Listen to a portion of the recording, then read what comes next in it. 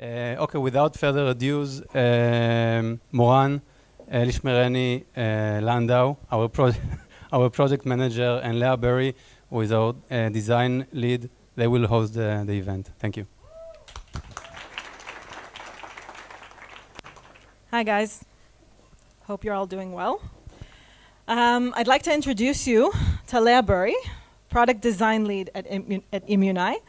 Leah has a PhD in genetics from Cambridge University and did a postdoc in MIT, and then crossed over to design through science arts. And welcome, Moran. Moran has a PhD in immunology from Hebrew University and has several years of experience working in the biotech industry. And we will be your hosts for this evening. Okay, so we're super excited to see a lot of people tonight, actually a lot more than we expected, which is also a little stressful for us, but we're fine. And as Noah mentioned, we have a few really exciting talks tonight you'll hear about developing drugs, big data, machine learning, and our favorite or not so favorite virus at the moment, COVID-19. Okay. So we'll begin the evening with a talk by Professor Ido Amit from the Immunology Department at the Weizmann Institute of Science. Professor Amit's lab pioneered single-cell genomic technologies and their applications to characterize the immune system. His studies are being translated into innovative new targets for immunotherapy and autoimmune diseases, neurodegeneration, and cancer. So please welcome Professor Ido Amit.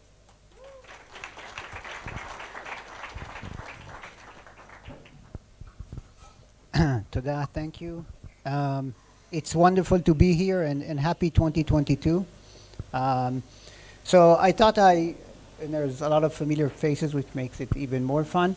So I thought I'd walk with you today and show some of how a single-cell application can really transform how we're going to do medicine in the next 10 years. So I think what we're going to see in this transformation is these huge population scale single-cell genomic measurement that we're starting to see, but they're going to get bigger and bigger. The pharma is going to get into such studies into their clinical trials more and more. There are some challenges. We can discuss them if you wish. But they're already showing a lot of progress. We're starting to understand using more and more sophisticated analysis the different breaking of the molecular feature with the patient metadata, and importantly, starting to harness this to develop better and better drugs, and drugs that are more and more effective for the relevant patients. In one such study, I'm going to really briefly discuss with you. We've looked at whether we can apply such single-cell application into a clinical trial. In this one, specifically looking whether we can identify patients that are resistant or not resistant to first line and other lines of multiple myeloma treatments. And one of the most important lessons from this trial, which included only 40 patients, again, relatively very small clinical trial, is that it's all about the design. How actually are you designing the samples that are going to be taken from the patient? How are you selecting the patient? And this is extremely going to be critical in everything we're going to do. In this case, we took baseline samples and along every third cycle from the patients and from the bone marrow as well as from the blood. And these patients receive a new combination at that point, which is the KDAR clinical trial, which included daratumumab and other treatments. The important thing that we learned, and I think we're going to see more and more of this. So if you just cluster or any way you try to look at the data of the different patient in a naive approach, no matter how sophisticated the clustering algorithm is. In this case, it's Metacell. We will see over here you have the controlled healthy patient, and these are all of the different multiple myeloma patients. As you can see, each plasma cell is basically clone is different. Each patient is different from the other patients. And one can very easily separate the plasma cells from the rest of the cells with these markers, separate the cancerous malignant plasma cells from the healthy plasma cells with other markers. But what's important is actually that none of these approaches were good enough to separate the patients which are resistant or not resistant to the treatment. Okay, so this is not, all of these approaches are not sufficient, and that's also true when you're trying to look for, can we identify the relevant cells or the relevant targets for immunotherapy. These are very delicate signals that you don't catch unless you have a really good design of your animal model or your patient model. And if you look across, so these are the healthy plasma cells marker. If you look across the malignant markers, which are different across different patients, they don't break up between these KDAR patients, which are orange, and these newly diagnosed patients. And remember, these KDAR patients are resistant to the first-line treatment. That's why they're in the KDAR. Basically, if you look at these markers that are differentiating malignant and non-malignant cells, you will not be able to characterize the responders and non-responder patient. For this, you need much more sensitive analysis. And when we did do this more sensitive analysis, what we found is there are very different pathways that are involved in the resistant mechanism. Okay, these had to do with different genes which could control the proteasome, control different pathway of the ER stress, and so on and so forth. Among these genes, we found several which are very interesting drug candidates and continued through genetic manipulation and small molecule manipulation. One of these genes is called PPIA, and what we showed is that this gene is upregulated in something like 30% of the multiple myeloma patients, okay, 5% when they come into the first-line treatment. So 5% of the patients are, per start, are going to be resistant due to this gene.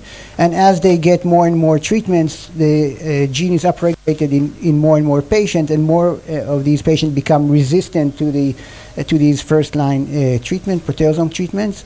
And manipulation, either by small molecule or genetic manipulation of blocking PPIA, generates these cells, and they become now sensitive to the first-line treatment. So this was a first study, and I hope it's published. I thought I could go without any slides, and you can check it out. At any case, what we found, and you have to trust me because there is no slides, that in this case, currently we have, I think, only around 20 patients. We just started a year ago working with them. That one can really break up the data of the patient that are responding and not responding by a very interesting biology. But what was really nice, that one of the main biomarkers that came up is another very important gene that shuttles molecules from the nucleus in and out. And when it's overexpressed in patients, these patients are completely resistant to this drug. So it was amazing. With just 20 patients, we could really identify how their molecule is working, what are biomarkers, and how you might think about ways to work around the resistance of these drugs. So this is the second story, which you have to trust me. I wanted this, at least the third story. It's a bit more difficult to show without slide, which is to think about, and we can open it to a discussion. So it's one thing to observe data, to observe these large database and extract biomarkers and potential targets for targeting.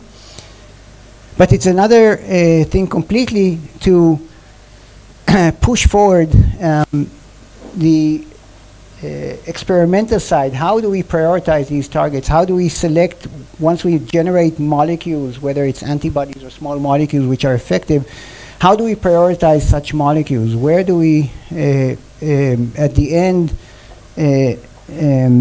decide to move forward with molecules which are more effective and really close project of molecules that are not showing the potential we thought they would show?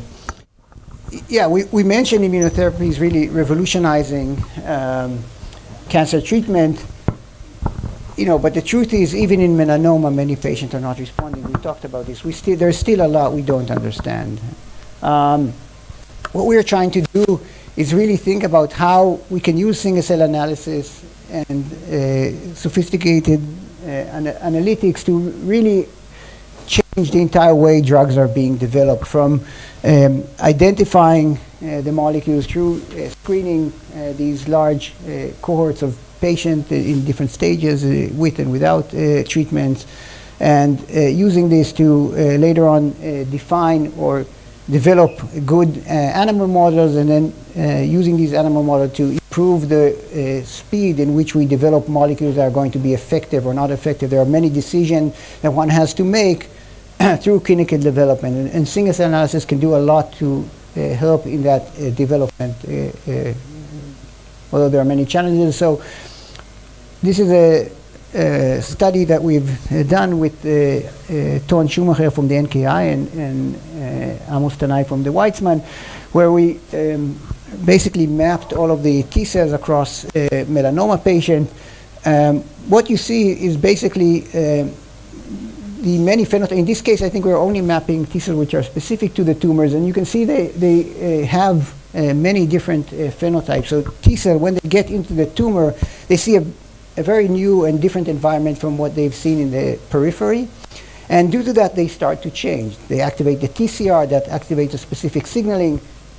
In addition to the TCR signaling, they have all kinds of stress signals that are coming from the tumor, hypoxia, and many cell death and many others, which cause them at the end to be inactive, dysfunctional, exhausted. People gave it a different name. And what we try to understand, and then the idea or the concept that was there for quite a while is that what PD-1 does, it takes these exhausted cells and revives them, makes them functional again. And we wanted to understand whether this is true, or maybe there are other explanations to how PD-1 works. Maybe it's touching on specific subpopulations. Maybe we can improve it by understanding exactly which population it actually works on. To do this, again, we developed this concept that while animal models are not reflecting the human biology, okay, like we have to understand it, you cannot mimic the human tumors which develop over a long period of time with these syngeneic models. Actually, any model that people say, oh, this is a great model. Models are just models. They're by and large wrong. But what we do believe is if you understand the trajectory, the different population of cells, and the trajectory of the different cells in the tumor, then your animal model can be a good avatar, can model actually what your molecule is doing. How does it change, okay, the effect of the different biology. And then actually they come in very handy, because immune cells are very dynamic. To try to do everything in patient is impossible. From some, going to have a very hard time to get good biopsies in a relevant time frame to understand the biology of the molecules, okay? And animals allows you to do this, allows you to understand combination and so on and so forth. Again, if you understand the caveats and take them into consideration, and that's what we try to do. And this allows you to maybe think about how do we rationalize combination therapy. That's definitely going to be the direction that the field is going to take. PD-1 is great, but it's not sufficient. So how do we rationally add molecules? It's the amount of combination therapy is growing exponentially, but most of them are failing miserably. Can we have actually a rational way of building this? So we are approaching it in many different ways. I'll show you in 2 slides one way. So what you're seeing here are T cells that are only recognized tumor, so they recognize the specific antigen that we implanted in the tumor. Here, these T cells are in the periphery, lymph node, spleen, and here they're actually in the tumor. So you can see, again, they have multiple phenotypes. The phenotypes are, by and large, similar to what we see in the patient. They're not big differences. There are some gene differences, but not population differences. And that now allows us to model really what is happening with PD-1. And when we do this, we see a very specific population that is actually modified by the addition of PD-1. We can then identify which molecules can be relevant as combination therapy with PD-1.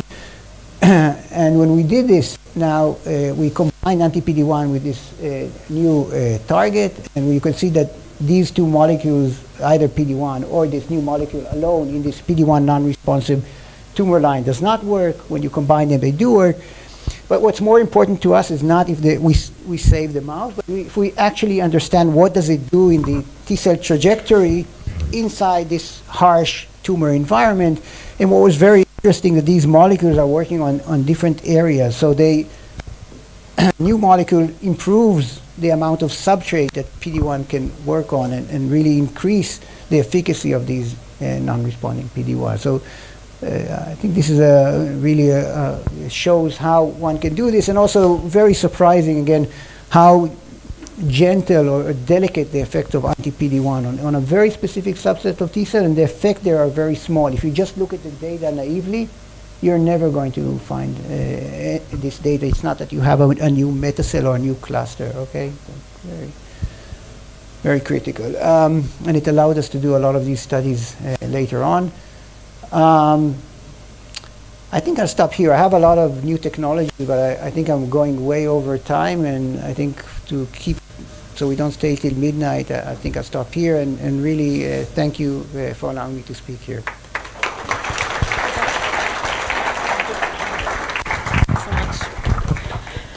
So I think there are many similarities to what your lab is doing at the Weizmann Institute and what Immunai is doing, and I wanted to ask you about how you envision what will happen 5 years from now. And again, I can attest for all the remarkable discoveries that your lab is doing. Yeah, thank you. So what will happen 5 years from now? I think we're showing a remarkable increase in the amount of data, right? The cohorts are getting better. And on one hand, yeah. Can you hear me or? Okay. So on one hand, the data is getting bigger, and therefore we could make potentially better predictions. On the other hand, because the data is getting bigger, sometimes the weaker signal is getting lost. So I think we're going to be really good at finding new targets or potentially new targets.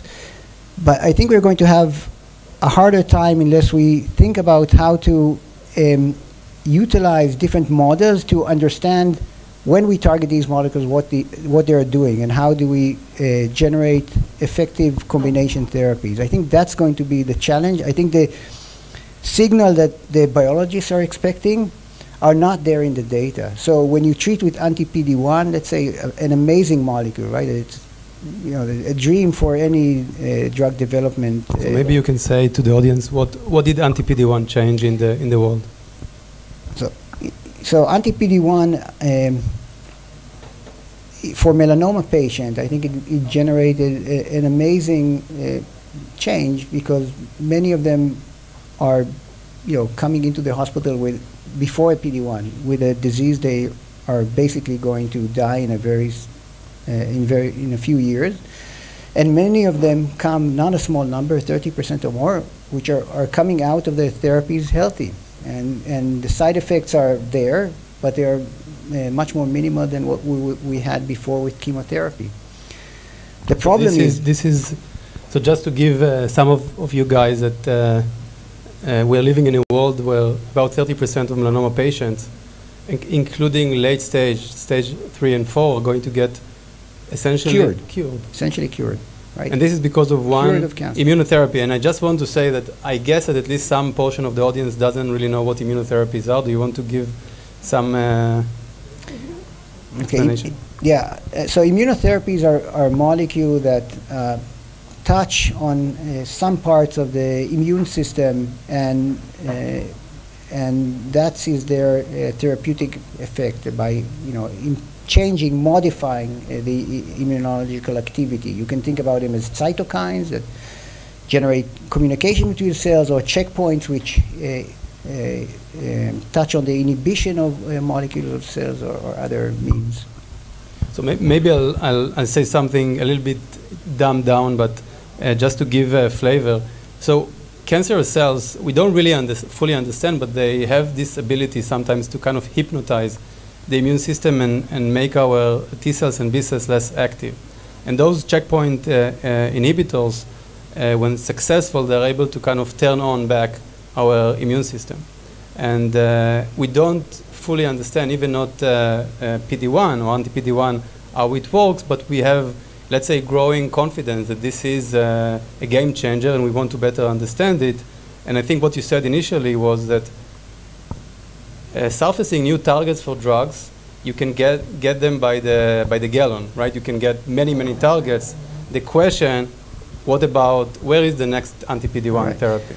Right. So I think if you think about the history of immunotherapy or checkpoints, in the beginning, people were laughed about suggesting the idea that this actually worked. Until the early 2000s, I think people were very pessimistic about the effects of these molecules. It included both antibodies or CAR T cells and so on. And then there were the great success of PD-1, which on melanoma had a huge effect. Again, curing cancer is just an amazing human feat. But ever since, I think we are in this limbo where we have this one amazing example of melanoma, and with CAR T that work really well on hematological malignancies. But on the other hand, there is a lot of failures on all the rest of the development. And I think one thing we can do is bring data, bring knowledge that will allow us to now go into the non-responsive tumors, which are not very different at the end from melanoma. There are differences, but they're not significant difference. There is the same biology running in melanoma tumors and in breast tumors and in colon tumors or lung tumors that are not responding. And I think some of the differences are these small differences that to think about using the traditional immunological approach like FOX or other very crude ways to try to define the immune system are completely not relevant for the signals. And I'm telling you from really looking at a lot of data from human and mice treated with anti-PD-1, the effects are very, very small. And that's the beauty about the immune system. The beginning, the decision-making is in the beginning very, very small on a small subset of cells, and the effects are very tiny, not this explosion that people are waiting to look at, this huge amounts of inflammation and going out, but this tiny change in a subset of cells, which then make the decision and modify the entire system. And I think you're describing something like even the butterfly effect or maybe the domino effect, where a small change starts creating a change in the entire immune system. And I think that maybe in anti-PD-1 you see a more evident change, but it is likely, and probably the conjecture that you and I have, that the next big drug will not be so clearly evident like some of the earlier cousins, like CTLA-4 and PD-1. Correct. So what we think is the next drugs will have to be something that works with PD-1. So PD-1 is a wonderful molecule. Again, it affects a very specific area in the T cell trajectory. But for most of the tumors, this is not sufficient. They don't have sufficient amount of substrate for PD-1. And we have to bring data, knowledge to understand for the rest of the patient, for the rest of the tumors, and it's not going to be one drug, it will have to be a few. How do we bring sufficient substrate for PD-1 to work? How do we extend the amount of efficacy that that is there already inherently in the patient. So it's not that the patient, if we look at their T cell, not all, but a very significant amount of the patient, both in lung or breast or colon tumors, there is sufficient amount of T cells that recognize the tumor. That's not the problem. The problem, these T cells are right now not a good substrate for the immunotherapy drugs we are using. So what is next in your mind? So I'm going to be biased here. Yeah. So I think obviously we're not targeting well enough the myeloid population, and that's something very close to my heart. I think that will make a very dramatic change. I think right now... Maybe give a few words about the myeloid compartment. Right. So I think we had a... Wait, you notice that it's a check therapeutic signal. Yeah, yeah. So Noam made it, I think, in advance. So I think he prepared for this. But anyway, yeah. So the immune system obviously is not a single subset of cell that has, the magic bullet to solve all of the problems of cancer or autoimmunity and so on. But it actually is a interconnected system of multiple different cell types. T cells are very dominant. They recognize the tumor antigens or other antigens and initiate a very important response, whether it's effector response or a helper response. But there are the dendritic cells, which are very important to present the antigens, and there are various other cells, such as macrophage and others, T regulatory cells. Don't worry, we continue. Okay. Which are playing a very dominant role in instructing the rest of the immune system whether to act, whether to initiate a response towards the foreign pathogen or infected cells, or to stop the system and say, okay, there is over activation here, we need to stop. And understanding these signals and how do we block them or initiate them, I think is going to be really crucial. Thank you so much, Ido, for this insightful talk. And sorry about the technical difficulties.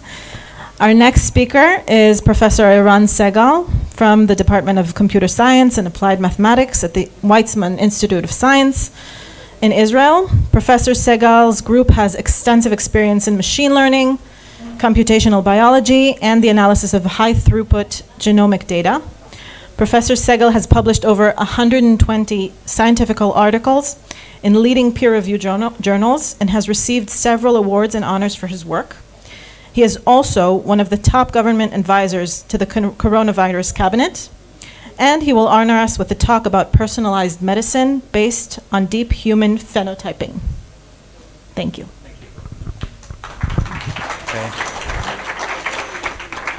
Okay, good evening, everybody. It's nice that the presentation is working.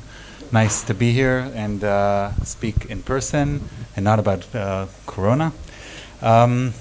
So I'll tell you about a project we've been working on for the past 4 years in the lab. We call it the Human Phenotype Project, and it's a innovation of really, I would say about maybe a little bit over a decade ago. We did a major shift in the lab to start to work on projects involving human cohorts, and we've been involved in multiple of these. The first large-scale one was one that we did on studying what healthy nutrition is, combining microbiome data with nutrition, where we did a first study on 1,000 people that we recruited, connected to continuous glucose monitors, profiled clinical data and microbiome data, and we're able to show that there's personalized responses in terms of blood glucose levels when people eat the exact same food, develop an algorithm for that, and recently completed a clinical trial that we just published in Diabetes Care,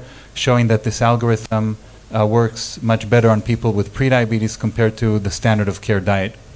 So when we finished this project, the main development of the algorithm about 4 or 5 years ago, we thought that maybe we can take this approach to a much scale and work not just on nutrition and microbiome, but much more broadly on human cohorts and health and disease. And I think the rationale behind this is that if you think about how much we've made progress recently, I think it's the case that if you have cancer today, you won't imagine trying to diagnose or treat it without doing a DNA sequence. And I think that pretty soon, every disease is going to be treated by using multi-omic, much deeper phenotyping data. And so our goal is to really try and collect and organize the world's most deeply and largest phenotype data. And what I think this will help us to address is this major problem in drug discovery and development that you can see here, where the cost of drug development has been growing exponentially in the past several decades. Now it takes over 10 years to develop a new drug. 90% of them fail. It's billions of dollars. And if you look at you'll see that this is not. It seems that the curve is flattened somewhat by some people think by the use of genetics. So integrating human genetic data has helped us to increase the chances that drugs will be successfully developed. And I think the way to break this curve is because genetics is just one type of data and it doesn't integrate environmental data. I think that by integrating much more deeper multi-omic profiles, we'll be able to greatly advance drug discovery. And so what do I mean by this deep phenotyping? Well, if you think about people who are young and healthy, we barely today have any health information about them. As people grow older, we start to collect more and more data about them. And maybe an extreme example is astronauts, that we have a lot more data collected on them. But this is still not a lot of data compared to what we can collect. And this is what we're doing in the Human Phenotype Project. So this slide here shows everything that we collect on a single person that joins our study. And it's divided into three main arms: clinical and physiological data, molecular data, and samples that we biobank. So on the clinical assessment, when people come, we obtain all of their historical blood tests, everything they did in their HMO, Kupat Cholim. They undergo an ultrasound to look at fat in their liver, to look at their carotids. We have a DEXA machine that we do a full body scan and look at bone density, EKG for the heart, ABI, which also measures the difference in blood pressure between the leg and the arm. Also state-of-the-art for cardiovascular disease assessment. We take a scan of the retina. We connect people to continuous glucose monitors, which allow us to assess their glucose metabolism. They go home with sleep monitors that allow us to assess continuously their sleep for 2 or 3 nights. We have all of their medication intake. They log their diets. They fill out hundreds of questionnaires about medical background and lifestyle, and we have all of their medical diagnoses. In addition, I believe we profile probably all of the omic data that can be profiled today, at least at very high throughput, and this includes full genome sequencing that we do to people, microbiome assessment, both the oral and gut microbiome, metabolomics from the blood, so we look at tens of thousands of molecules that we can identify in the blood.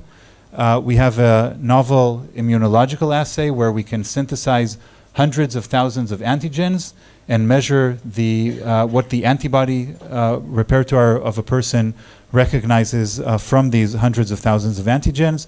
And we do bulk RNA sequencing because that's what we can afford to do on a very large cohort. And then in addition, we worked very hard to develop a protocol that we store PBMCs so that we can freeze them and later do functional assays on them. We also biobank serum, and pretty soon we're going to biobank urine. So this is what we collect, and the first instance of this project is what we call Project 10K. 10K for 10,000 people that were on the verge of completing their recruitment. And over time, we follow them longitudinally. What happens, and we're already seeing this, is that some of these people, when we recruit them and they're healthy, some remain as we follow up on them, remain in their healthy state. Some progress towards developing disease, and some actually get new diagnoses. And of course, it's interesting because we have their samples from before they were diagnosed, when they were still in their healthy state. So in addition to this healthy cohort, we also have been working with clinicians to collect various smaller disease cohorts in the cardiovascular space, oncology, non-alcoholic fatty liver disease, and the vision is to be able to scale this up soon to a much larger cohort, and to also encompass many different diseases. So this is what we collect, and this is the vision. Now, of course, what can we do with all of this data? So I'll try to give you a glimpse of some of the applications and some of the discoveries we've been making. And so the way I think about this is, as I mentioned, we have these layers of data consisting of the multi-omics, the biobanking, and the various clinical and physiological assessments. On top of that, we have the analytics to analyze this heterogeneous data. And then on top of that, the multiple different applications that can come out of this. So the first one I'll mention briefly is in the area of therapeutics. I believe that because we're collecting the most deeply phenotyped cohort, where we have all of the multi-omic data profiled on the same people, we have the opportunity to develop, to identify novel causative biomarkers for disease that can lead to therapeutics. And I want to mention one of them that we are actually actively developing, and this is coming from the microbiome. And so here, what you'll see in these next slides are just a kind of a stepwise steps of different applications. This is for developing live biotherapeutics, so live bacterial products that we'll want to try to see if they can be therapeutic. And every time you see a green square here, it indicates that it's making use of the large cohort that we have. And so the first step is that we're using, I'll show you in a moment how, we're using the cohort to identify bacterial strains at a very deep resolution that can have therapeutic potential. Then, once we identify those strains, the advantage is that since we own the cohort, and these are participants that we actually recruited, we can go back to individuals who we think harbor therapeutic strains. We can take a sample from them, isolate the relevant bacteria, and then we go into a process of development where we'd like to GMP formulate these bacteria and then test them in clinical trial, which, if successful, would lead to novel biotherapeutic products. And so the approach that we're taking is, because we have this very large-scale data set consisting of thousands of individuals, then we can, for the first time, not just look at the composition of bacteria, so not just which species of bacteria are present in various samples, like we and others in the field of the microbiome have been working on, but really go down to a much deeper resolution. And this is the resolution of single nucleotide polymorphisms, SNPs, much like you analyze, the only way in which you analyze the human genome, but nobody has done this for bacteria yet because the cohorts were too small. And when we do that, basically we map this variation at every single nucleotide, at every bacteria, and then we associate that with traits. In this case, I'm showing the association with BMI. And when we do that, what was very surprising is that the strength of signals that we're identifying are actually much stronger than the signals you identify in human genetics. And this is even though we're looking at 8,000 samples compared to hundreds and even millions of samples that people have been looking at in human genetics. Just the signals are much stronger. So this is a standard Manhattan plot, except that these are not human chromosomes. These are bacterial genes, and every dot represents a bacterial SNP. And so here's another way to look at this data. This is a volcano plot, where now you're seeing on the x-axis the effect size. So how many points of BMI are statistically explained by each bacterial SNP. And you can see that some SNPs are explaining 1 or 2 points of BMI. This is huge. This can be 5 or 10 kilograms of body weight. It's larger than the strongest signals that we see in human genetics. So another area that we think we can use the data for is for companion diagnostics. So what's the idea here? Here we know that although there's a lot of very successful drugs, especially in the field of cancer, that really did not exist and are now showing amazing results, they still, in many cases, only work on a small subset of people, 20, 30% of people. So in that case, we can go into these clinical trials, either trials that were done or trials that are done prospectively, and look at the group that are responders and non-responders to the drug. And typically, if you only compare responders and non-responders, you'll have a very small set that you're comparing one to the other. It'll typically also have many differences, like the age distribution of these two groups may be different, so any differences that you may find may also be confounded by all of these other factors.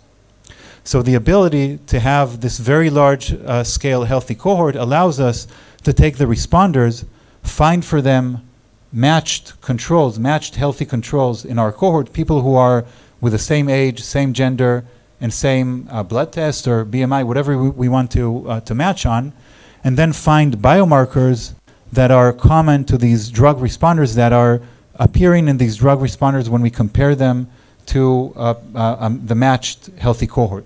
And similarly, we can do that for non-responders, and we believe this will be an approach to allow us to look at very robust biomarkers, because typically when we do this matching, because our cohort consists of thousands of people compared to dozens, at the best case, hundreds of responders and non-responders, we typically can match 10 to 1. So for each patient, match 10 healthy cohorts, and by that, identify robust biomarkers. And we've done that also in one example in multiple sclerosis, Tecfidera, a drug by Biogen, where we've identified gut bacterial biomarkers that separate responders and non-responders. Okay, another area similar but somewhat different is to find robust biomarkers of diseases. So here we don't have responders and non-responders. We have people who have a certain disease. But again, the idea would be to match them to a much larger set of healthy controls matched on age, gender, whatever we want to match on, and find robust disease biomarkers. And here, working with our various disease cohorts that I mentioned before, we've identified biomarkers for several different diseases. I want to give you some examples, a paper that we have in press now, looking at acute coronary syndrome patients, so people who underwent a heart attack. And the idea here is that we can do an analysis even on a single patient. So imagine that we have a single patient who had a heart attack, and we have our very large cohort of healthy people. What we can do is we can find matched healthy controls specific for this patient, matched by age, gender, and BMI. So take a 60-year-old male who had a heart attack, find 60-year-old males in our cohort, and then look at different layers of data. For example, look at our metabolomic data. And we can then ask, and we can then search for metabolites that appear in the blood of our patient but are very different from his specific reference group. And the reference group, of course, would be different for different people. So, when we do that, we can do that for multiple different, we can do that for one metabolite, we can do it for all of the different metabolites. And using our cohort, we can also then ask what controls these different metabolites, because we can compare them and see which metabolites are driven by diet, which by microbiome, which by genetics, to tell us these disruptions that we see in people, are they a result of maybe a bad diet, bad genetics, or bad bacteria, which would also allow us to know what is the optimal way to treat these patients, and we find many personalized differences. Yeah, I think I'll mention this immune assay because I think that's super interesting. We have the ability to synthesize hundreds of thousands of antigens, and then with phage display, we can take antibodies from the blood of a person, and with sequencing at the end, in a high throughput experiment, we can measure what out of all these hundreds of thousands of antigens the antibodies of a single person recognize. And when we do that, we can find food allergies. We can find the entire infectious history of a person. We can separate very easily, for example, Crohn's disease patients or IBD patients or people with celiac disease. So I think it's a very powerful cohort that we're combining with all of this. Yeah, I'm always optimistic, and I'll just say that I hope I gave you a glimpse of the type of multi-omic data that we're collecting, and the great potential that we see for it in terms of being able to develop novel diagnostics, therapeutics, integrate that in the disease discovery process, which I think can make a big difference.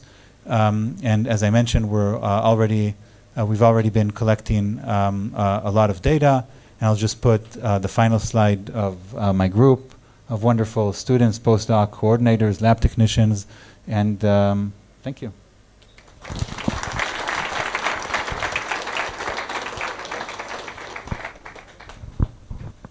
Okay, thanks, Eran, for this amazing, cool, impressive talk, and we're looking forward to reading your next 120, 50 papers. So the next talk is going to be, Noam is going to come back onto the stage and tell us a bit about something that's very close to all our hearts, which is Immunai. In case you don't know, which I don't know why you're here, Noam is the CEO and co-founder of Immunai. Noam doesn't have 120 papers, but he has 120 degrees. Noam has a double PhD in math and computer science. And he did his postdoctoral research at MIT and at the Center of Mathematical Sciences and Applications at Harvard University. He also did a lot of other things, and he's going to tell us about Immunai. Thanks, Leah. Okay, so thanks first of all to Ido Amit and Eran Segal for really insightful and wonderful talks, and I apologize for the technical difficulties, but I think it was a good demonstration of what we have to endure in a startup, always be improvising, and as I will soon show, always be fundraising. Do we have it, or I need to improvise? Okay, so I'll start. Our mission at Immunai is to decode the human immune system, and I actually think that in some sense what we are doing is very similar, some combination of what Ido Amit described and what Eran Segal described. We are trying to fully map the human immune system and build the largest relevant data set for the human immune system. Maybe I'll wait another. Okay, I'll start because I've given some pitches. So the immune system is incredibly complex, and it involves almost every disease and health state that you will have, from prenatal to childhood to aging and eventually to dying. We all cope with in some sort of or another. I coped with COVID-19, and some of you, I guess, also. Some of us had to cope with more serious things like cancer and autoimmunity. Some of us deal with obesity or mental health situations, and all of them are somehow related to inflammation in the human immune system. And one of the questions is, can we better understand the human immune system, and what should we do in order to understand it better? And I want to say that when we started about 3.5 years ago, one of the things that people said to us was that the human immune system is infinitely complex. How many people in this room are mathematicians? So it depends what you mean by infinite, but even mathematicians like to count different types of okay, thank you, finally. So I don't need to give a talk about Cantor, but the immune system is incredibly complex for sure. Thank you. So going back to decoding the immune system for better therapeutics, here are some of the indications that we all have to deal with. The opportunity in this space is remarkable. So 8 of the 11 best-selling drugs are immune-centric. And in fact, the top 4 drugs in 2021 are immune regulators, when the leader is, as you all know, due to Pfizer and Moderna, or to BioNTech and Moderna, that made over $50 billion in 2021. And you can see how I transformed from being an MIT and Harvard to being a CEO. I count dollars, and you see there are $100 billion in 2021 by the 4 leading drugs. So this is the opportunity, but the problem is that developing drugs is hard. Like Eran mentioned, it is hard, but the question, and I think I have similar numbers, but not quite the same, depending on where you count the probabilities, but over $2 billion to get a drug to the market, more than 10 times, sometimes even 15 years in R&D, and between 90 and 95% failure rates. Our mission in Immunai is to map and reprogram the human immune system. The challenge, as I mentioned, is the immune system is incredibly complex, and our approach is to combine best-in-class single-cell immunomics with machine learning and AI. And I saw that there are a few mathematicians, but how many software engineers or other types of engineers are in the audience? Okay, so not bad. So we'll talk a lot about engineering, and I think Immunai is an engineering-first biotechnology company. We put a lot of emphasis on creating a big data infrastructure for our platform. So some of the accomplishments, we started in December of 2018, about 3 years ago. We have, with our partners, 10 peer-reviewed publications. We actually have over 100 partnerships, but 30 of them are substantial, including with some of the institutions that are here, with Ichilov and the Weizmann Insititute and many others. We were fortunate enough to raise almost $300 million to date, and we have a growing team. Now it's close to 140. Many of them are PhDs, but the ones that are not PhDs usually have an impressive background. They were either in Talpiot, or in 8200, 8200, or just smart people. So PhDs is not the only thing that is important. Our headquarters and wet lab is in New York City. We have offices. The engineering center is in Tel Aviv. We have other centers in the Bay Area, in Zurich, and in Prague. I'm going to go very briefly because I was asked. We were a little bit behind schedule, so I'm going to go briefly about reviewing the platform that we've built. How many people understand what they see here in the picture? Just raise your hands, more or less. Not the employees of Immunai. So this is a UMAP. It is a two-dimensional projection of the space of our measurements, single-cell measurements of cells, of immune cells.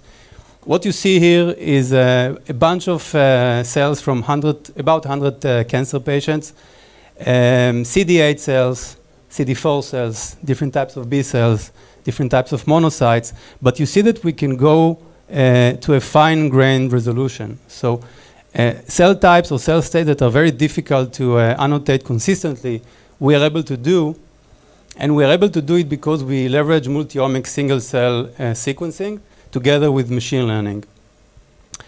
So for those of you who do have the background in biology, we measure multiple, so it is multi-omic, it is a different type of multi-omic measurement. We are not measuring microbiota, but we are measuring different assays within a cell, starting with the RNA that you probably all heard, but we also measure the TCR or BCR sequencing data, if it's a T cell or B cell. We measure over 200 surface proteins. We measure sometimes the epigenome with a TAC-seq, and we also do functional genomics, and we can measure CRISPR perturbations. Now, this data is being integrated with computational methods and supported by machine learning analytics. We can get, like, as I showed, to a very fine-grained annotation, and then we do a bunch of interesting downstream analysis.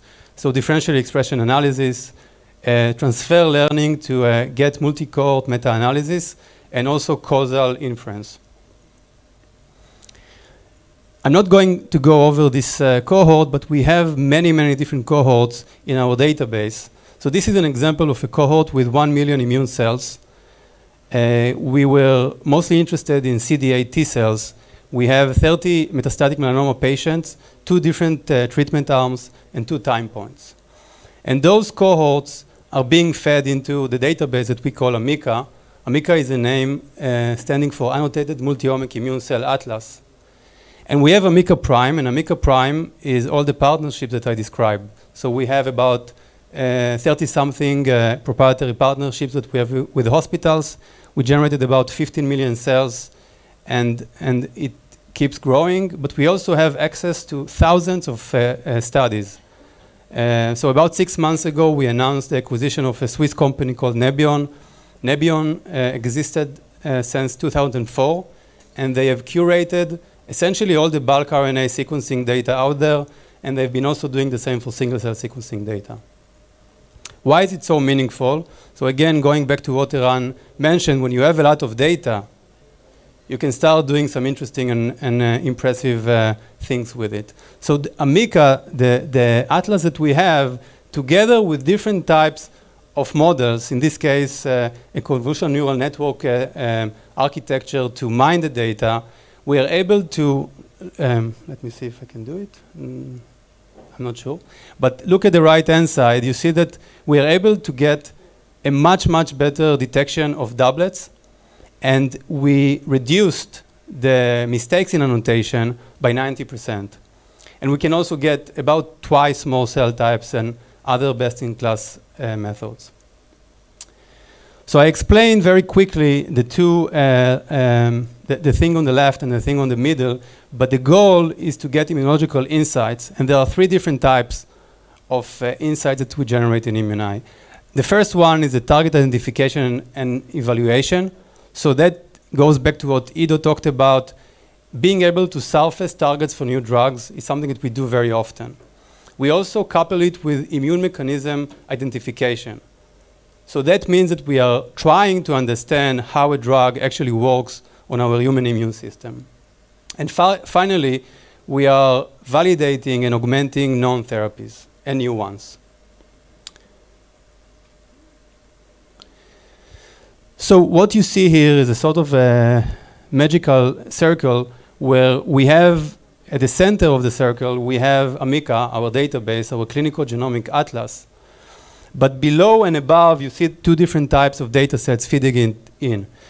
The one above is the patient atlas that I described. So different patients go to hospitals, they go to therapies, they give different measurements, blood samples, peripheral blood, and tissues, and we do the sequencing and we put into Amica. The other type of measurements is what is called multi-omic CRISPR perturbation, where we do genetic editing of cells. And why is it important to also do the genetic editing of cells? It provides you the what if. So you know how patients look like, but you want to know, what if I change this gene in this cell? Is it going to be better or worse? And we have in the database both CRISPR perturbation data as well as in vitro disease model data that we have for actual patients. And we feed the database, and I'll give an example, both disease and biology specific signatures as well as prioritized targets. So I'm sorry for those of you that are not familiar with this. It may be a bit technical, but I will go a little bit into the details very quickly. Here is an example for what the platform can do. So initially, we start with certain primary human T cells, and we do CRISPR perturbations. So CRISPR perturbation is a certain way to do genetic editing of the cells to see what happens downstream of that. Okay? So here, you see that there is disease immunology and relevant in vitro models. What does it mean? We want to see how different patients, for example, pancreatic cancer patient and breast cancer patient, how they behave. And so what we do is recapitulate the biology of cancer in vitro, in the lab. And then we do the experiments, and we generate, let me see if I can still try to, it's too complicated for me. What you see on the right-hand side is different genetic signatures. So there are 2 different main types of of T cells, CD4 and CD8. And what we do is genetically edit, in this case, knock out different genes like PD1 or LAG3, and we create a genetic signature of this knockout. And then we take a bet on specific signatures, and then in our database, in Amica, we start doing the computational in silico analysis and evaluation. And eventually, we can enrich for specific disease indications. So let's say that we really care about pancreatic cancer. We are able to measure the commonalities and the differences in the specific disease models. And this is an example that is a little bit like doing an SQL or like querying a database with specific signatures that we care about. So for example, in this case, you see that we care about immune cell-specific phenotype, for example, CD8 T naive in responder to anti-PD-1, and we also want to compare this to how IBD signature look like.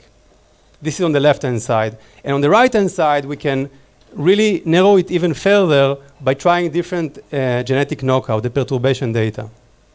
So eventually what you see is a mega database that can cope with different types of signatures and find matching.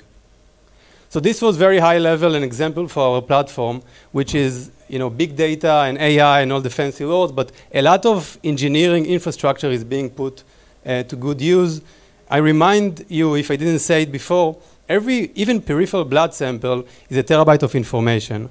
So if we're talking about 10K samples, we're talking about huge data sets, and we plan to get to hundreds and thousands of patients.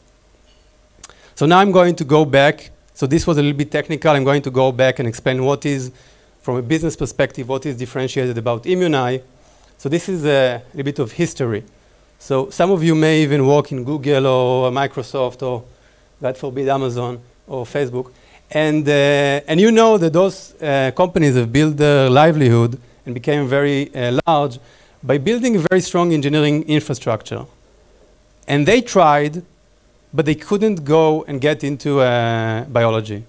And the reason is that they lack the scientific and therapeutics expertise, and they don't have access to the key opinion leaders and the regulatory authorities. So it was too difficult for them. On the other hand side, there are companies like Pfizer or Roche or J&J and others that know a thing or two about therapeutics, but they don't have the DNA of engineering, and it's very difficult to build this in-house. So initially, I will confess, when we started, I didn't realize that it was so difficult to change a pharma company from within. So it's much easier to do what companies like us are doing, which is to build a new company from the beginning to be a hybrid that on one hand brings engineering as the core infrastructure, and on the other hand brings medical doctors, immunologists, biologists. And there are many companies. Immunai is differentiated by being the only engineering first big data company with immunology focus and single cell sequencing resolution. And I think that's it. Thank you.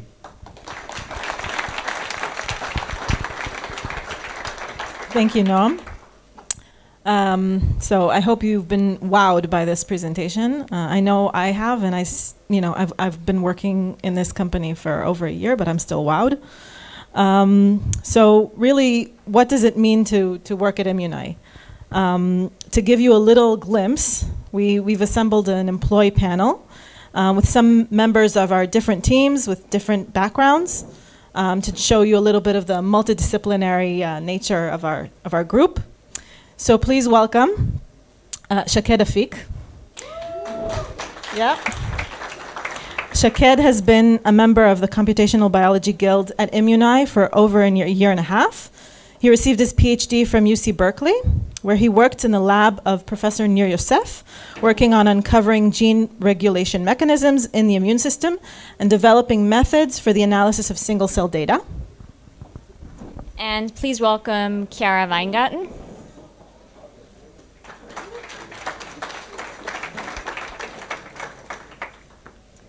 So Chiara is the Director of Operations and Project Management. Chiara has an undergraduate degree in biology from MIT, and she spent a big part of her studies in both the computer science department and in cancer research. She joined Immunai as one of our earliest employees in April 2019. And since joining Immunai, Chiara has been working at the intersection of different disciplines in the organization, ensuring executional excellence in the way that Immunai works, interacts, and achieves defined goals. And finally, give a warm welcome to Raviv Prailuk. Yeah. Raviv Prailuk is our VP of Operations and the head of Target Discovery, Validation, and Evaluation R&D Group. Raviv holds a PhD in computational neuroscience from Weizmann and an MSc in engineering from the Technion Institute of Technology. Raviv was also a technological leader and commander in the Israel military intelligence and led to many accomplishments on that front. One sec. Please also welcome Merav Meluban. She's the head of marketing at Viola Ventures, one of Israel's leading venture capitals and an early investor at Immunai. So please go ahead with the panel. Thank you.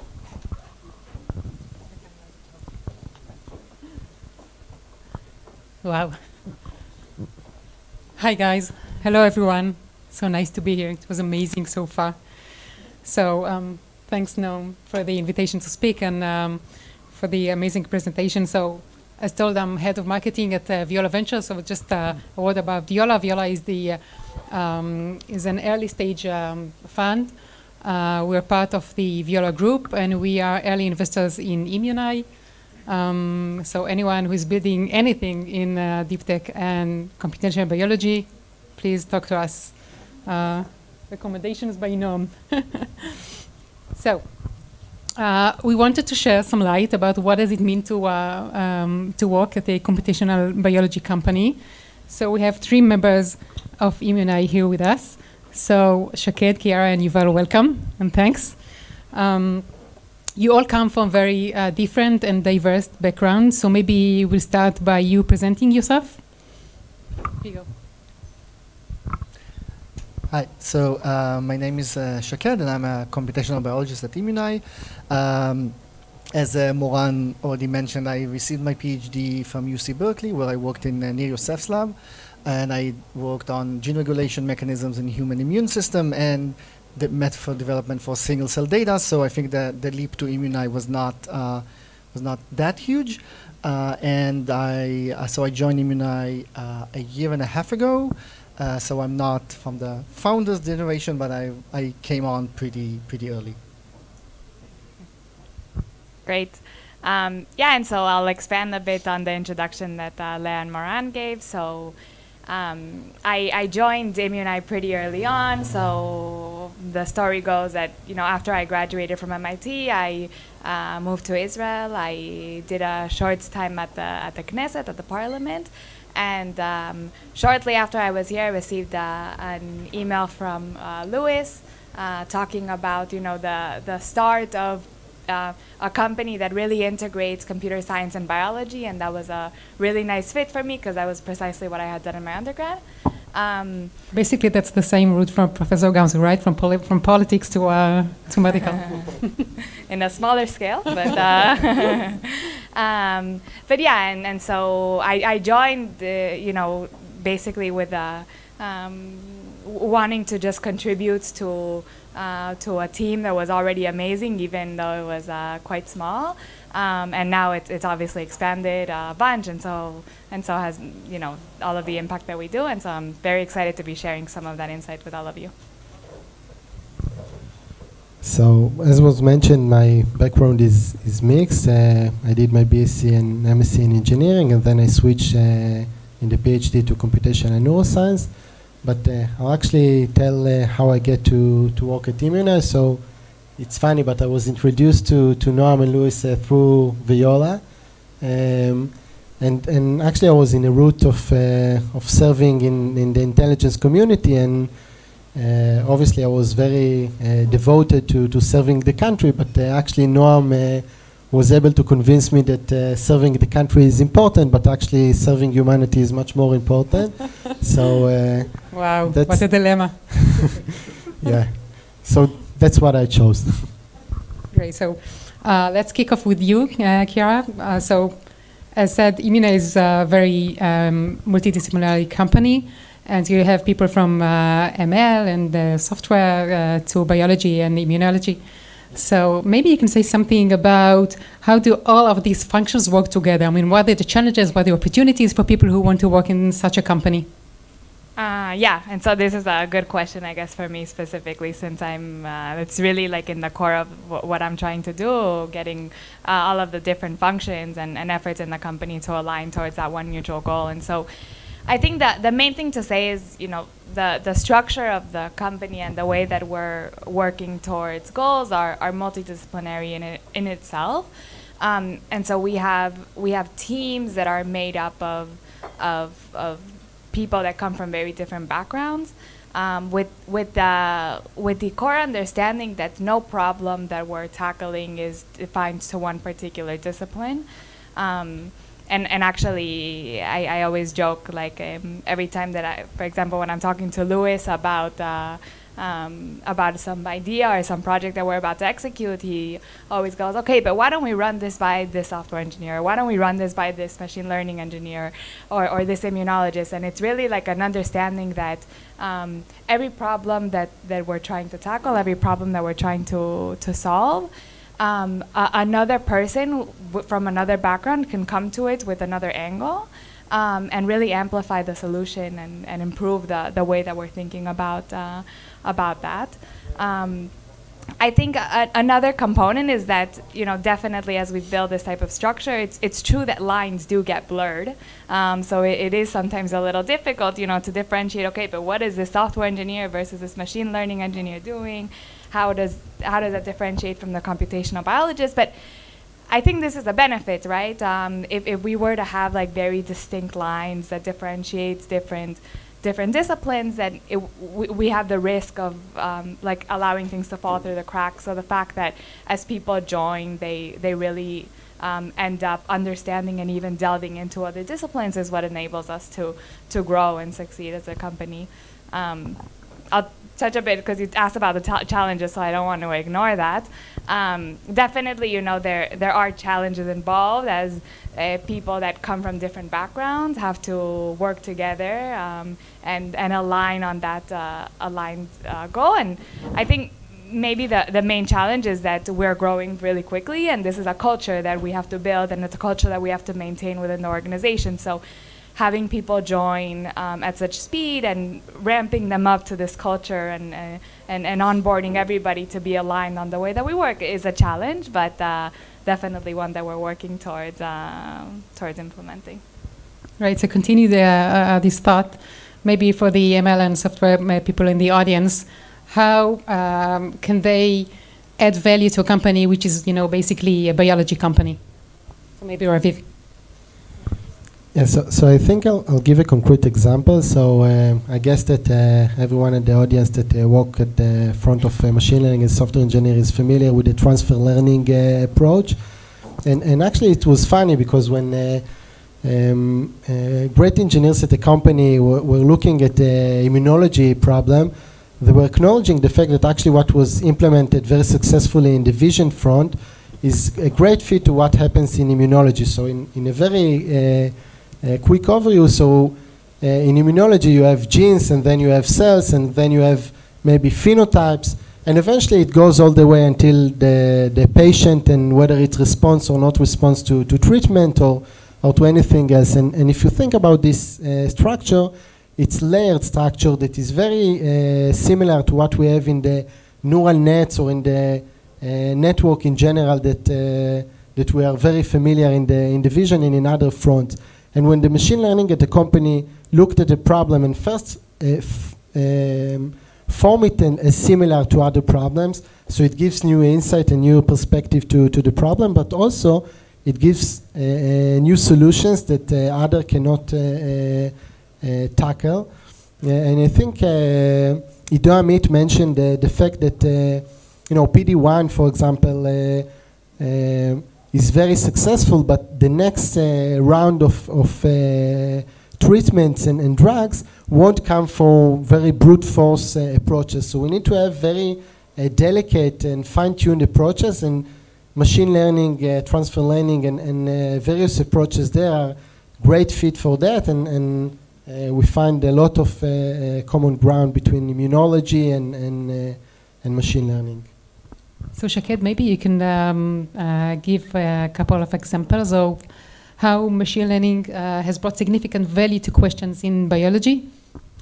Yeah, so I think that at least here in Immunai, one of the great advantages of the machine learning is that it's really truly integrated in all the steps of our platform, and it starts from the initial steps of characterizing what is good data, what is high quality cells, what is doublets, what is negative cells, and so forth. It goes to how you classify cells into the different cell types, which is obviously a very crucial aspect if you really want to truly be able to have a high granularity and be able to get significant insights. And it also comes, I think, to like what many of us would think more is like the more like general and like cool questions of machine learning is like can we really like predict response to treatment, for example. And I also think that another advantage here at Immunai is that the hypotheses that are generated by machine learning, because we also have the lab, we can actually very easily and very quickly test them and actually both use it to fine-tune the models, but also then to later test the hypothesis that they are generating. Right, amazing. Chiara, back to you. So Immunai has a big and maybe even ambitious vision. Like Noam used to say, you're building the ways for the immune system. So what made you believe that the company can solve this amazing problem, a very complex problem?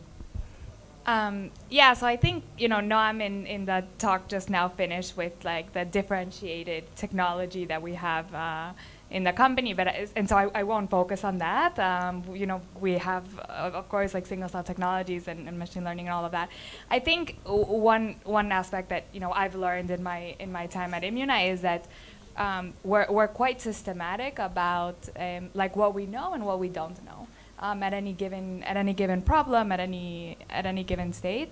And so I think what makes us stand out and enables us to succeed is the fact that we are very clearly acknowledging what it is that at the moment we don't know, and then we recruit the right people and the right technologies in order to actually resolve that unknown. So I think it's incredible for me, the way in which we identify that we need to implement some new technology. So we bring aboard, the person that is spearheading that technology, and whenever we have questions on a very specific niche in biology, we're able to get the advice and the insights from these people, and of course our board members and all of the advisors that we have to contribute to this as well. I think it's it really amplifies towards in addition to all of the technology that we work to implement. Yeah, definitely. Team, board, and management, you have an amazing, from each of them.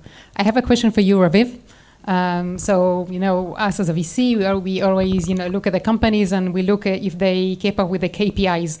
So my question for you is like, every tech company has a very clear KPIs to know if, they are on the right path to success. So how do you measure success in a biotech company?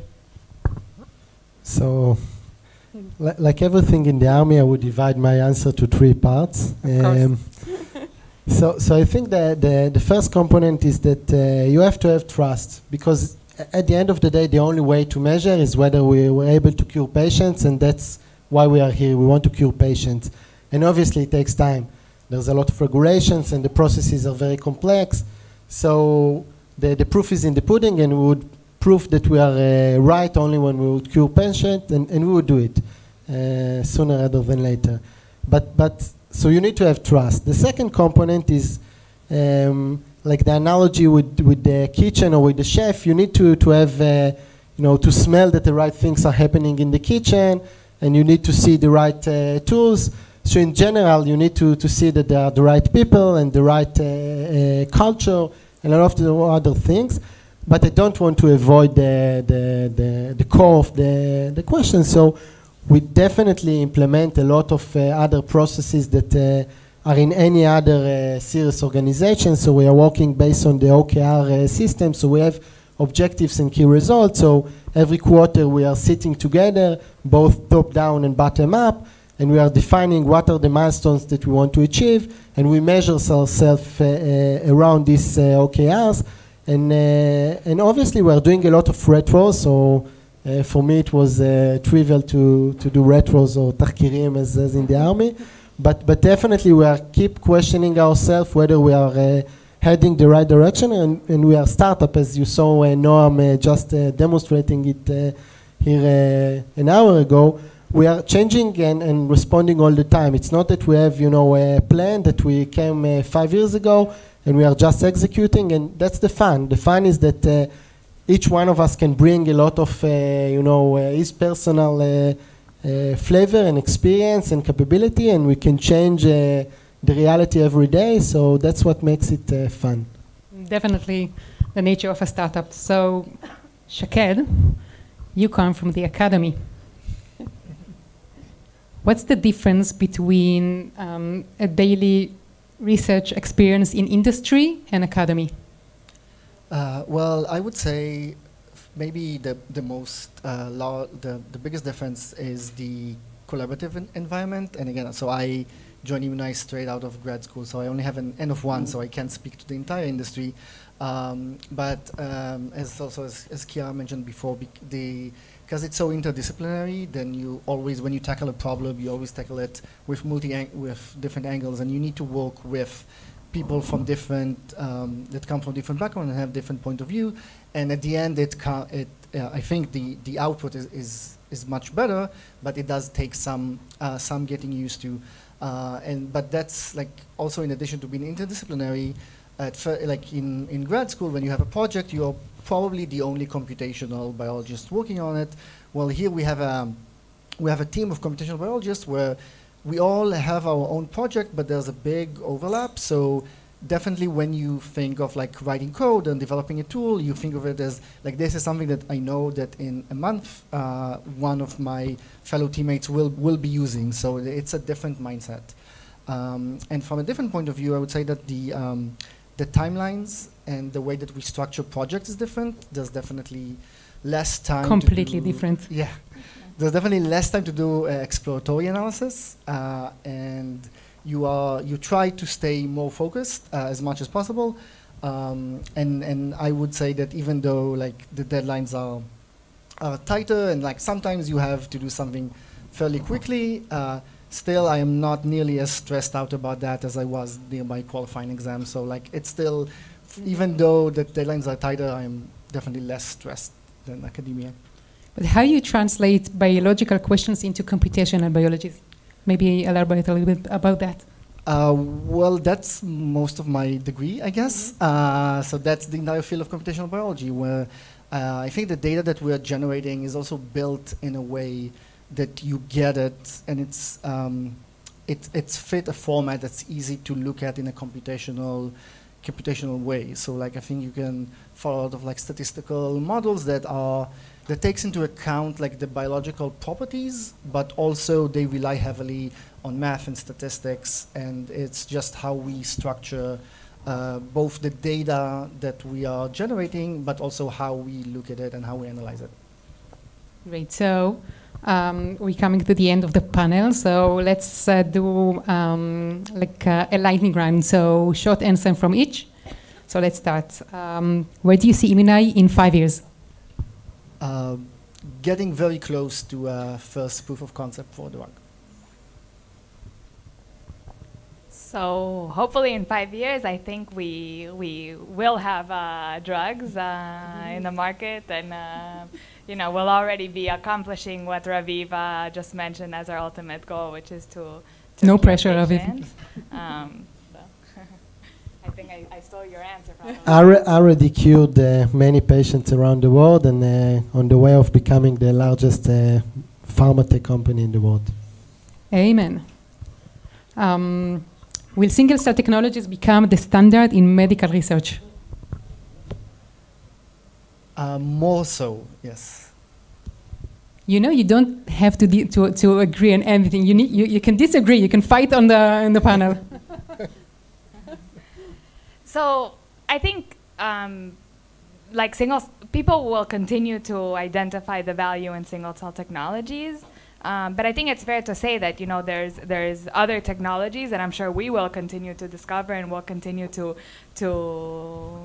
build up and definitely integrate into our toolbox. So definitely single cell technologies will continue to expand, but I'm not sure as to whether that will truly be the only technology that we have, and that will continue to expand in that regard, because we'll hop onto whatever other new technology comes about, and hopefully that we'll discover and pursue as well. I think that fortunately and unfortunately, it takes time to people to acknowledge great things. So I think that also here we would utilize the fact that a lot of people still are not acknowledging the fact that this is the future, but eventually, yes. Right. So, last question, a very relevant one, because she's marking me we have no time left. So, office or remote? Hybrid. 3 days in the office, 2 days remote. So I like the office. I was actually, I live 15-minute walk from the office. I like having lunch with my coworkers, so I vote for office. If not, I get too lonely. We would cure COVID, so office. Definitely. Thank you very much, guys, and thank you all.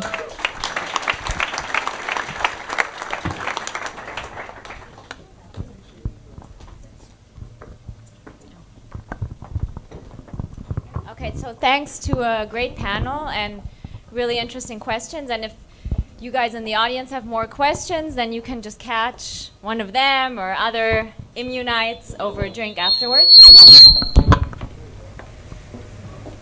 Okay, so we're excited to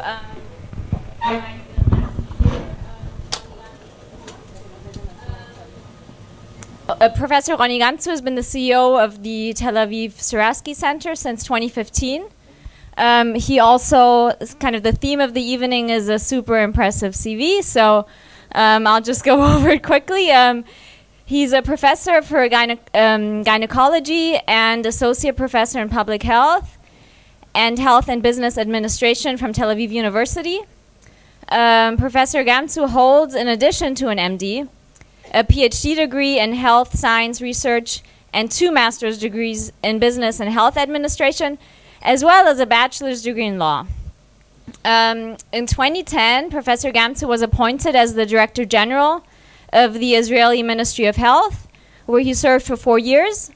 And then in 2020, he was appointed as the Coronavirus Project Coordinator. So welcome, Ronni.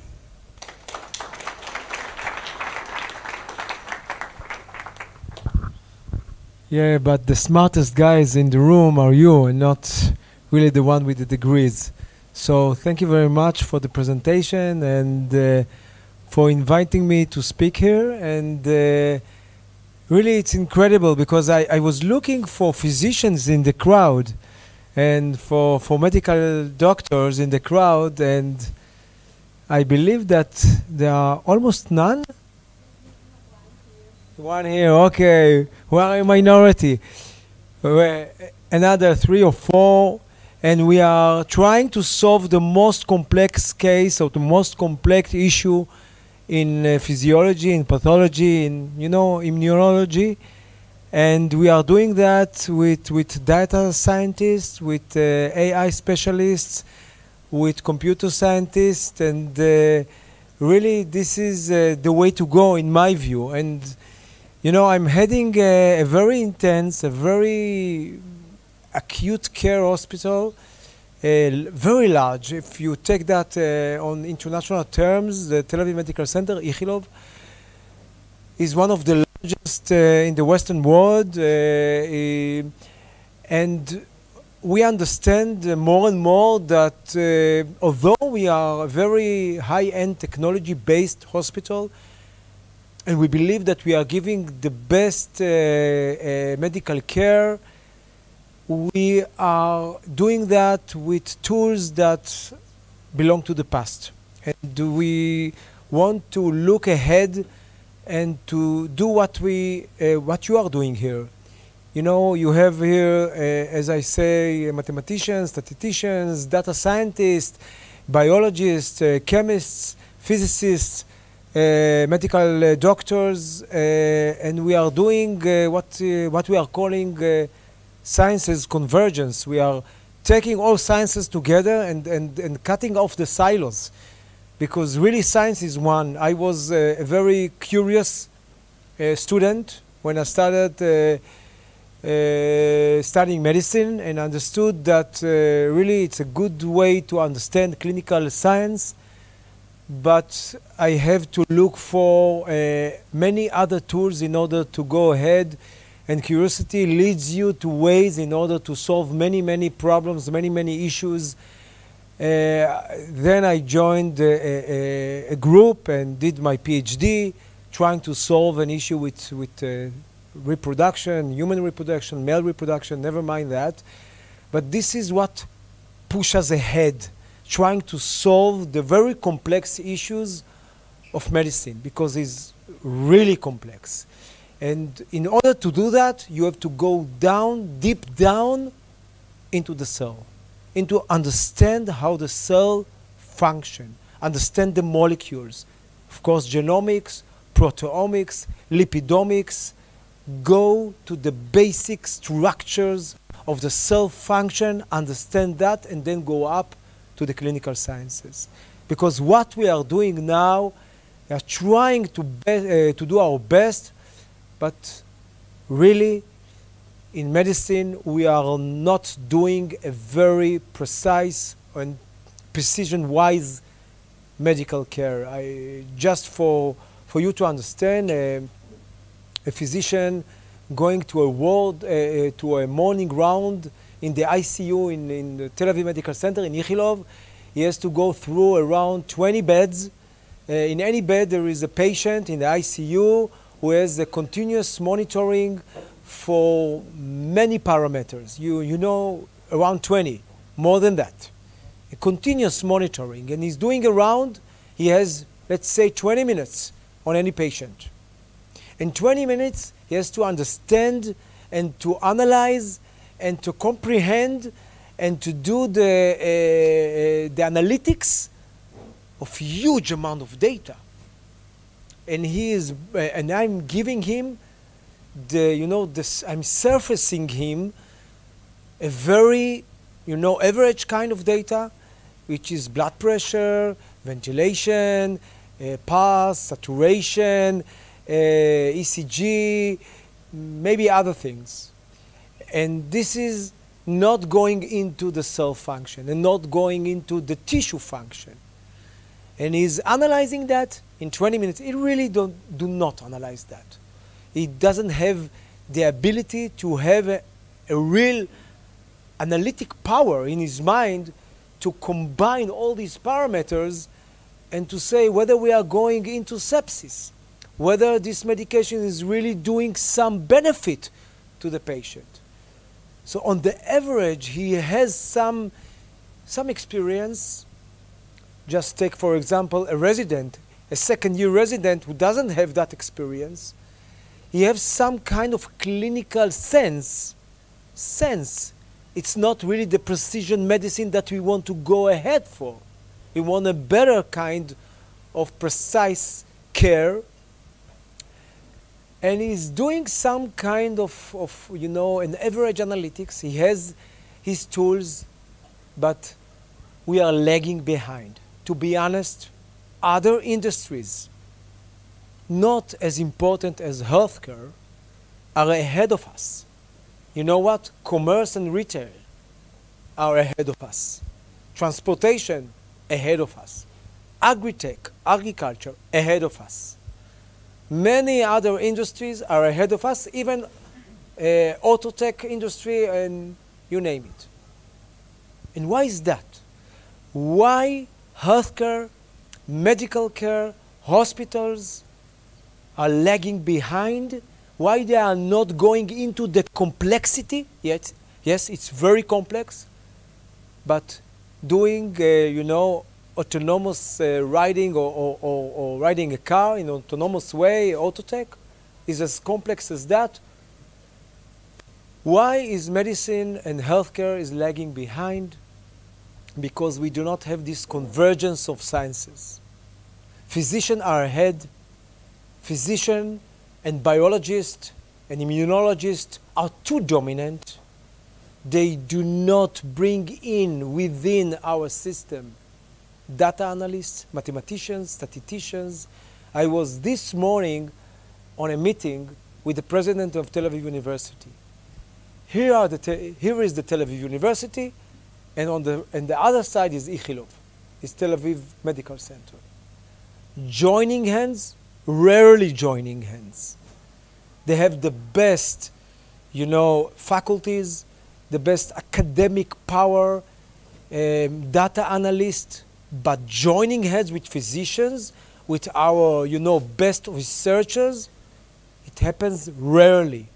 This is why medicine is lacking behind. And when you are trying to understand why, is, the culture of medicine, is the way that physician grasp his role. He is the leader. He can solve the problem. He will solve the problem.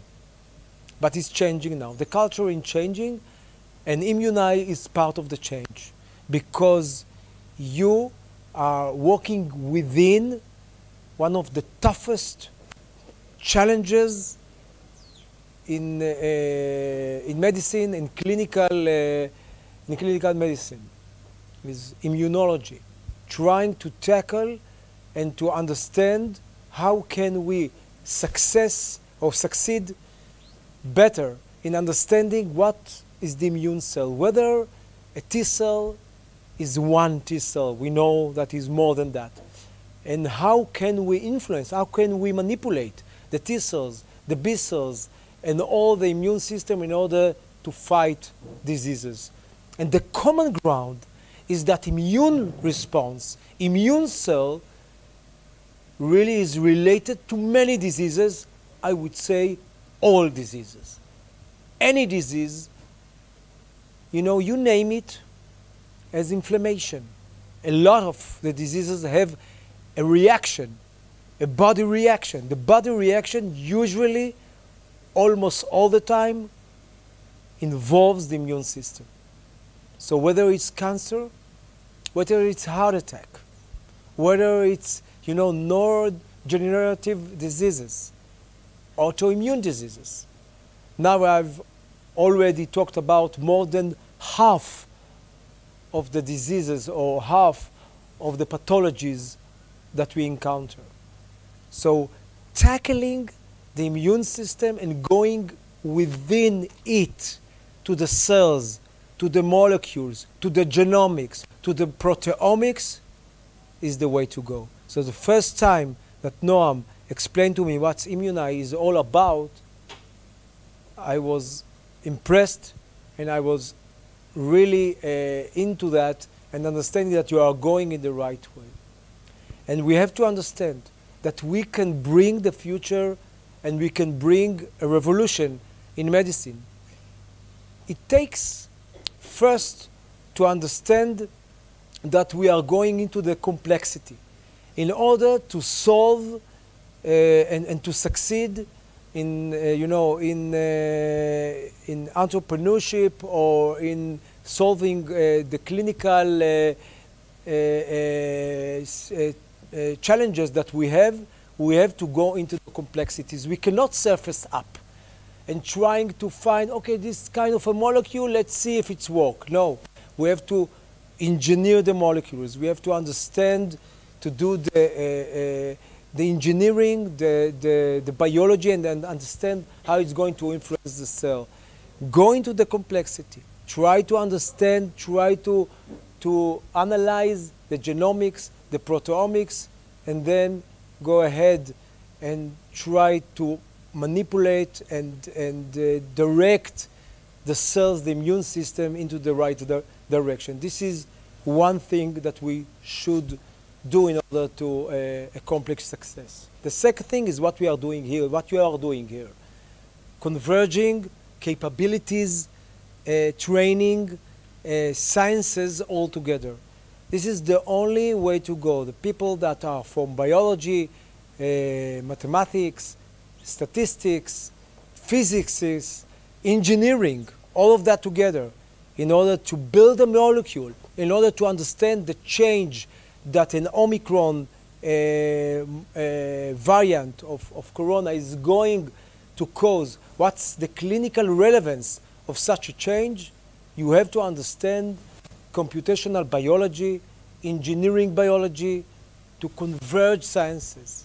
Science is altogether one. We have to bring it all about and to go ahead. The third key point is to speak and to align the physician on your side. It's tough. It's real tough because they are skeptical. They believe that you will not have the answer. They used to have the answer. They want to know what's within the black box. You have an algorithm, an AI algorithm. You want to say, this is the way to go within the algorithm.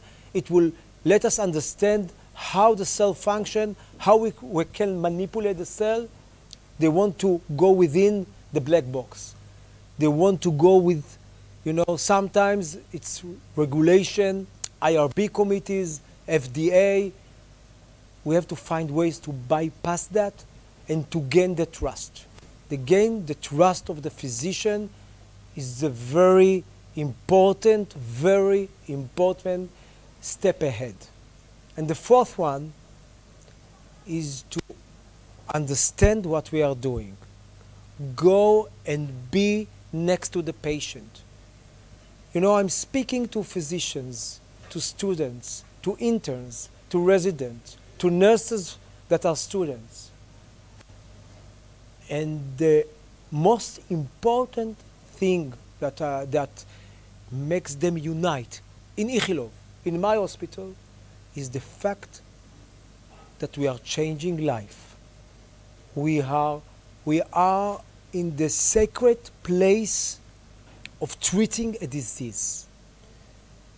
You, Immunai, has to get closer to the patient to really understand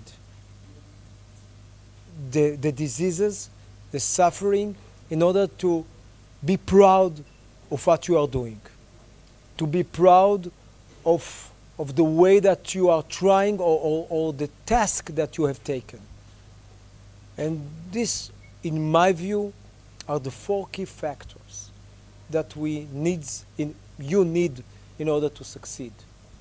Again, go into the complexity. You are doing that within the cells. Go into the genomics. Go within the proteomics. Try to understand how you can manipulate the complex function of the cell, identify the cell, and this is what you are doing. Do convergence of all sciences, be in touch with the physicians, and understand patient and disease, because this is really the goal that you are aiming at, and for me is a very important one, a sacred one to go. So more or less, this is my speech. Thank you very much. You are wonderful. Thank you, Ronni. I want to say that Ronni Gamzu and Immunai is now sitting very close to Ronni's office. Ronni said, Mi casa es su casa, and we are actually working very closely with Ichilov. I completely agree that there should be not only a dialogue, but a true partnership between physicians and biological and mathematical researchers, and that's what we are doing in Immunai. I wanted to thank all the speakers. Thank you, Ronni, and before also to Eran and Ido. Thank you guys very much. Again, I wanted to thank Amit for organizing this, for Leah and Moran for leading us and hosting this event, and for you for joining. There is one thing that I wanted to mention again, and it is actually related to something that Chiara said and reminded me. I think Chiara was the only one without a PhD that presented here today, but she's probably the smartest one of them all. And she said something very important about our culture. So Immunai's culture is not about knowing, it's about asking questions. So I think admitting that we don't know, it is the fundamental or the basic step that can lead to answering complicated questions. When we started We admitted I knew nothing about the problem. I was lucky to be a mathematician, a little bit naive about the complexity of the problem. Probably I wouldn't have started otherwise. It seemed, okay, you just need to map the human immune system. How complicated can it be? It can be complicated, but then with our amazing scientific founders, we were able to keep asking the right questions and bringing the people that are going to help us think better about the problems and implement new technologies into the company. So I think asking the right questions is I think the meta research tool that I am following since I was a child or since I started doing research. I think the convergence of sciences along with asking questions is the true anti-dogma that can lead to solving very complicated questions. And to every one of the Immunites in the audience and listening to us from New York, San Francisco, Zurich and Prague, I want to thank. And for every one of you that are not yet part of Immunai, I invite you to reach out to our recruiters, and we'll be happy to interview you. Thank you very much.